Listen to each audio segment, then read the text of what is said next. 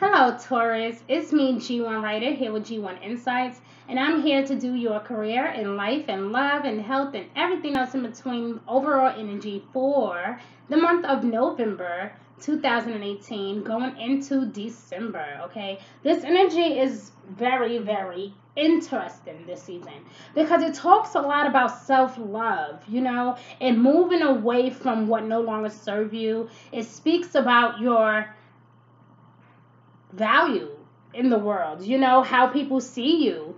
Are people appreciating you? Are they taking you for granted? Do they expect you to march to the beat of their drum, or are they expecting you not to do nothing at all? Now, this is going to be the season where you may have to put your foot down a bit. Whereas, I feel like you have already, for some of you, you have already been going through this phase of pretty much doing what everybody else wants you to do, right? And now it's like, I think this whole year has been like that really for you, for a lot of you actually, where you are like, please free me from this. I don't want it no more. I just want to be me. I just want to be happy. I just want to do what I love to do. And the interesting thing and part about you, Taurus, is that you dance, right? You know how to, and I don't mean like physically dancing, but I mean you dance in a way of when in the midst of your obstacles, scrutiny, when things are not working out well for you, you still dance. When people are judging you and criticizing you, laughing at you, mocking you, taking you for granted, you still dance.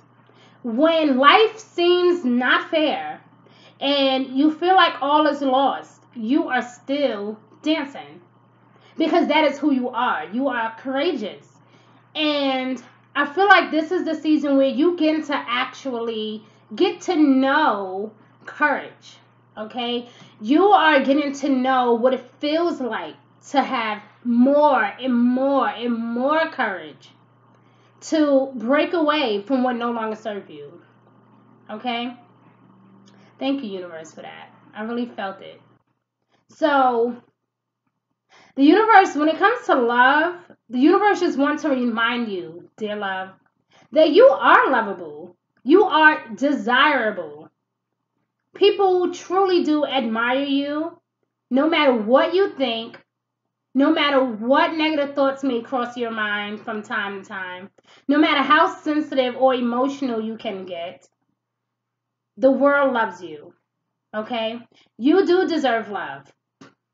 But a lot of times you can't see that, and you may not even see what's right in front of you because there's that lack of self-love, okay? Love yourself first, my love, okay? That is what your romance angels wanted you to know. That even if you already feel like you love you some more, okay? I mean, really, really, really love you, okay? To the point where it's beyond the physical. This is beyond a mental capacity. This is different. This is loving yourself enough to forgive yourself. Loving yourself to the point where just as much as you put up with everybody else's crap, love yourself enough to put up with your own crap. Okay? Because nobody is perfect.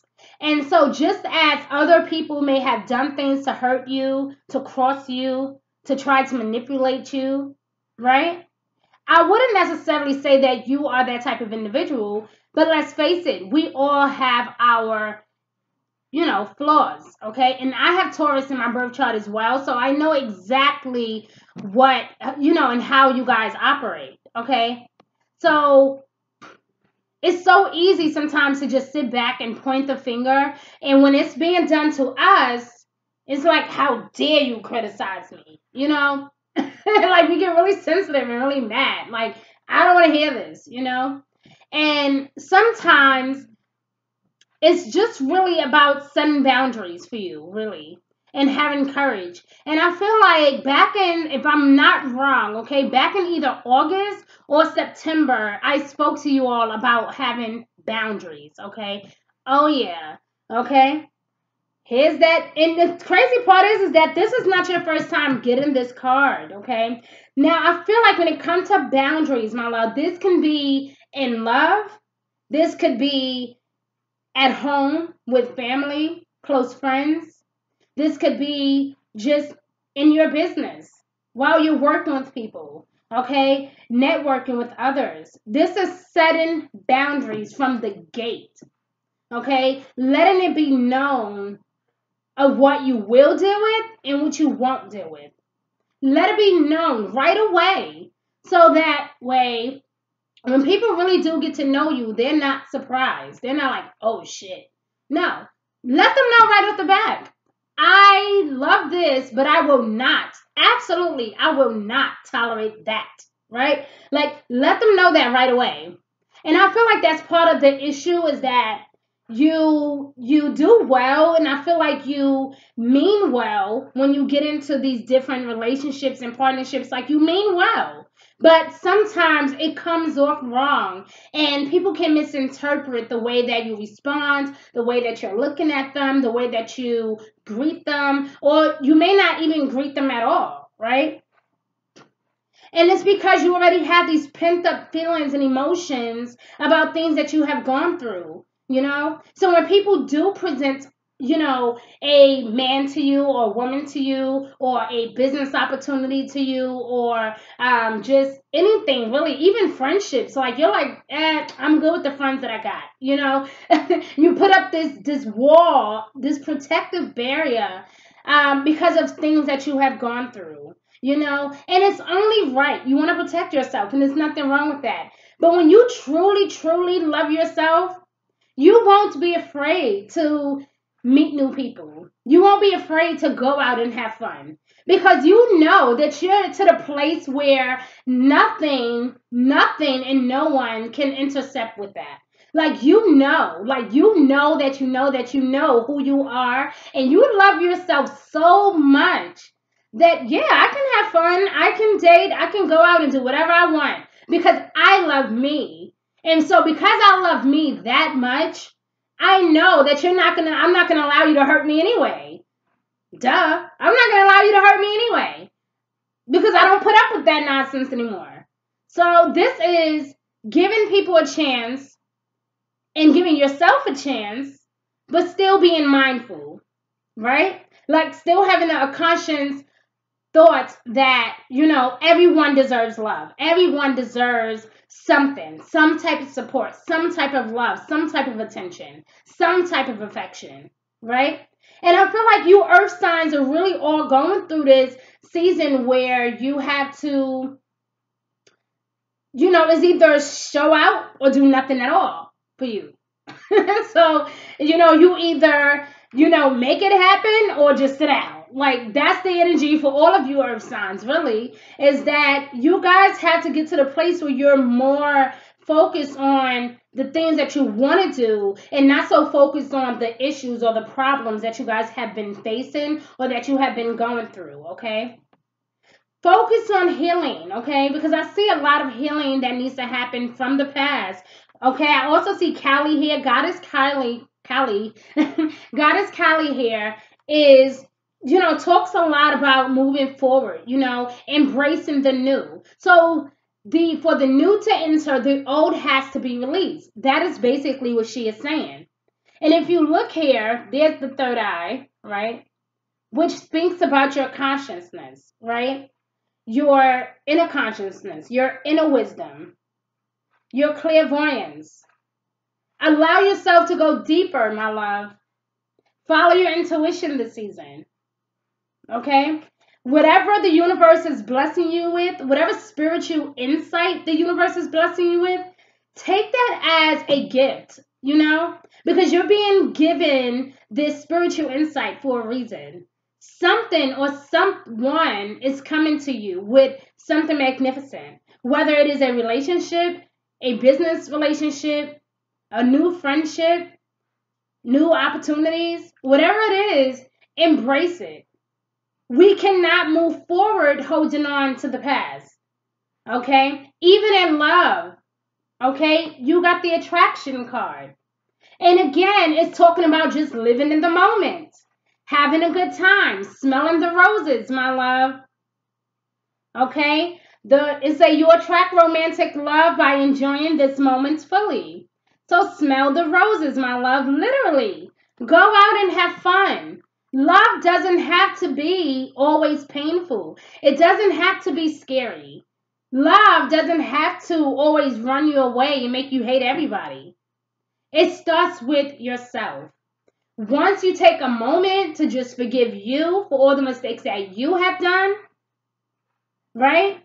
For instance, you can say, I forgive myself for not being mindful. I forgive myself for not believing that I'm worthy of love that is greater than what I have had. Forgive yourself. I forgive myself for even taking me through that process. But in the midst of you going through that process, there was a lesson. And so a lot of people think that relationships is just for you to fall in love and have good sex and have money and all the good stuff, right? And to be well taken care of. But it's deeper than that. There is a lesson. There is a blessing in every lesson. But you first had to know the lesson. The lesson was to practice self-love. Taurus, self-love is key. We can talk about everything else all day long, honey, but if you don't have self-love, I'm talking about real self-love. When you have real self-love, no one can touch you. There's nothing that someone can say or do that will break your heart. There is nothing that someone can say or do that can destroy your peace of mind because you get it. And when you get it, there's that aha moment. Aha! I know if I just laugh at his ignorance that I will be okay, right? You just gotta laugh sometimes. You just gotta laugh at people, right? Sometimes you gotta even laugh at yourself for making the stupid mistakes that we make. We have to laugh at ourselves. If we don't take our time to laugh at ourselves, we will be sad and depressed, worrying about the past all the time. We have to learn to laugh at it. Yeah, girl, I was with this guy and he really hurt me, but I don't see that's hurt. I felt like I was the silly one. And I was the silly one because I knew that he was going to hurt me anyway. And yet I just didn't listen to myself. So I'm really the silly one. So it's not that he hurt me, but instead I had to take responsibility. So this is now not placing the blame or the anger or frustration on someone else. This is taking responsibility for that action. This is saying, you know what? I knew what I was getting into when I first met him, but I allowed my need to be selfish. I allowed my need to be loved because I don't want to be lonely. I allowed my need, or because it's not really a need, really your wants. You allowed your wants to take over. And when you allow your wants to take over and your wants is greater than your need, that's a problem. So, and I'm not saying that you guys should not be happy. I'm not saying that you shouldn't get into business relationships or business love or love relationships. Whatever floats your boat, whatever makes you happy, you do that. But make sure that your heart is in it. Because if your heart is not in it, it's not going to happen. Okay? If your heart is not into, really, really taking the time out to love that individual and to focus on that individual, to focus on that marriage or to focus on that relationship, then what's the point? But you can't even do that if you're not even focused on you. So you have to take responsibility. You have to take responsibility for things not working out. We have to take responsibility. We have to say, you know what? I'm going to have courage this season. I'm not going to worry about who broke my heart. I'm not going to worry about that argument we had 5 months ago because it's not going to help me right now. But what is going to help me right now is that I forgive myself and I forgive you. Because you had no idea. You had no idea that I had such a huge heart. Like, you had no idea. And you had no idea because I never allowed you to see my big heart to begin with. So I have to forgive myself and then I have to forgive you. And I will accept full responsibility because it is not totally always the other person's fault. Okay? But I will still speak about boundaries.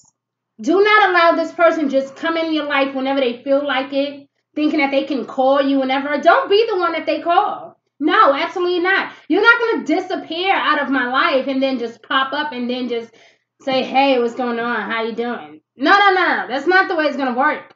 It's either you deal with me or that's it. Boundaries, honey. Even when it comes to friendships or partnerships. This is not, oh, I don't hear from you for 6 months. Hey, can I get $20? Like, we're not doing that. This is not saying, okay, can you watch my kids for me? I'll be right back. And then the person don't come back until like a whole day or two later. And then they expect you to do it again next week. Oh, no. No, no, no, no. I'm nice, but I'm not that nice. No. Boundaries. Somebody owe you money. They don't want to pay. Boundaries. Set boundaries. If you don't want somebody to keep taking money from you and not paying you back, stop giving them your money. If you don't know if this person can be real and honest with you, then don't even deal with them. Don't even allow yourself to be put in situations that can hurt you. It's my point. So again, you are in a position right now, Taurus, where you are seeking and finding. And you're going to do exactly that. While you're seeking, you will be finding because the universe is blessing you with spiritual insight.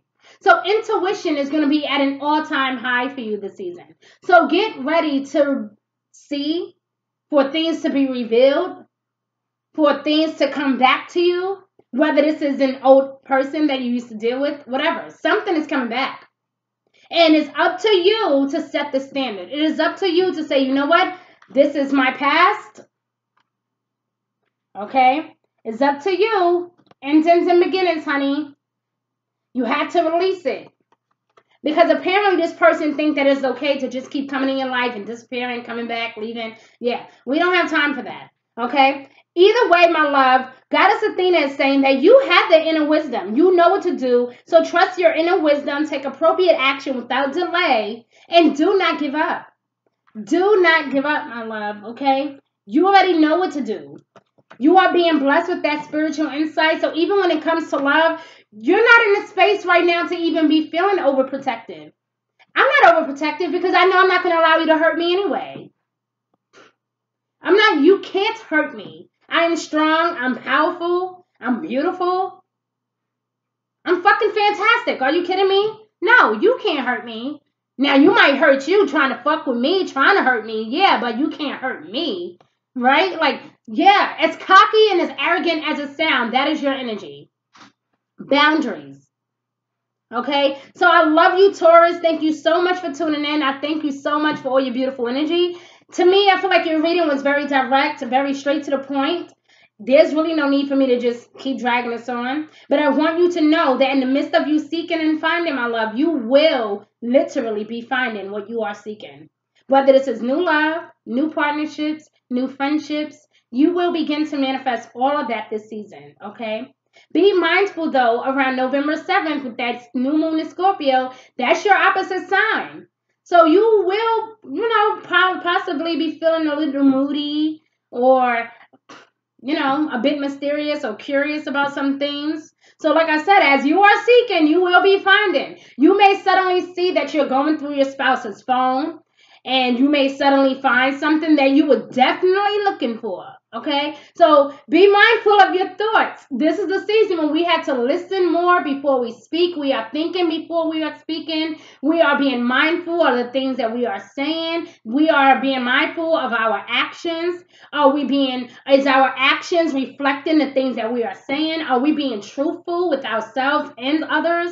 We have to be very cautious of that, especially when your ruling planet goes direct on November 16th, because that is the same day that Mercury is going to go retrograde. So as I always say, Mercury retrograde sometimes can be uneasy depending on your energy and how you flow. If you do all the right things, you will have nothing to worry about. Do not overly spend during Mercury retrograde. I understand there's going to be Thanksgiving here in the States. Everybody's going to want to go shopping. Then there's Black Friday. Oh my God. And then your Taurus and Venus is hanging around. So yes, and then Jupiter is also hanging around, making us feel like everything is big and drastic and beautiful. All right, so around that third week of November, get ready, because you may want to do some social gatherings or go out and have some fun with family and close relatives. You may decide to do that, but in the midst of that, you may also feel a bit impulsive, because the sun is also going to be in Sagittarius at that time around the 22nd. So you may also feel a need to want to do some spending and have some fun, but just be mindful of your budget. Make sure that you are following your heart and that you're not being pressured, okay? Respect the boundaries, baby. Make sure that you're not being pressured into doing something that you don't want to do. If something does not feel right, listen to that intuition, my love. Okay? Clairvoyance, my love. Pay attention to that third eye, that inner wisdom. Pay attention to it. It's right here. Pay attention to it, my love, okay? By the ending of November, probably around the 24th, actually, that's going to be the day where you can breathe. You can relax. You know, it's not going to be so tense. It's not going to be so heavy on you. Mercury will be in a shadow period at that time, so we'll be almost done with that. But if it's absolutely necessary for you to sign any type of contract, please wait until that first week of December, okay? Do not make any real drastic decisions during Mercury retrograde, okay? As of right now, just enjoy life, honey.